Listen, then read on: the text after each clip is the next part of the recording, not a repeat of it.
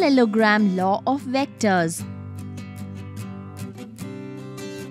The parallelogram law of vectors can be applied to any situation where multiple forces are acting on an object.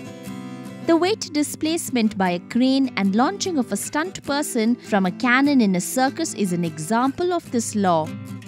Parallelogram law of vectors state that if two vectors acting simultaneously on a particle are represented in magnitude and direction by the two adjacent sides of a parallelogram, the resultant can be represented in magnitude and direction by the diagonal of that parallelogram. Principle: let two vectors P and Q act simultaneously on a particle O at an angle theta. They are represented in magnitude and direction by the adjacent sides OA and OB of a parallelogram OACB. Then the diagonal OC passing through O will represent the resultant R in magnitude and direction. Vector R is equal to vector P plus vector Q. R is equal to square root of P square plus Q square plus 2PQ cos theta. Materials required: grave sands apparatus, 2 hangers with slotted weights, a stone, strong thread, white drawing paper sheet, drawing pins, mirror strip, pencil, half-meter scale, compass, protractor. Procedure: fix a white drawing paper sheet to the board using drawing pins. Set up the grave sands apparatus by tying 3 pieces of thread in which the center one carries the unknown body and the other 2 pass through pulleys and carry equal weights.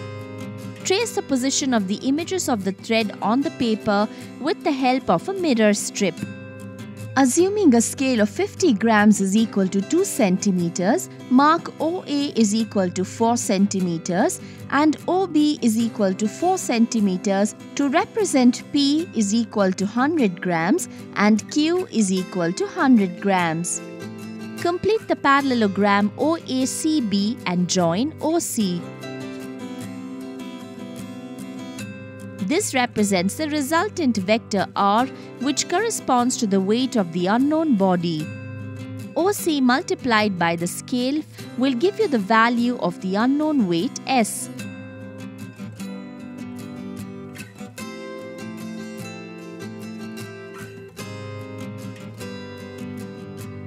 Also calculate the weight of the body R using the equation R is equal to square root of P square plus Q square plus 2PQ cos theta. After measuring the angle AOB theta using a protractor, mean of the two values of S and R will give the correct mass of the body W equal to S plus R the whole divided by 2. Repeat the experiment with different suitable values of P and Q. Applications: the parallelogram law of forces is a basic law in vector addition. It is applied in mechanics in such ways as lifting of load by cranes, bracket, stay wires, etc.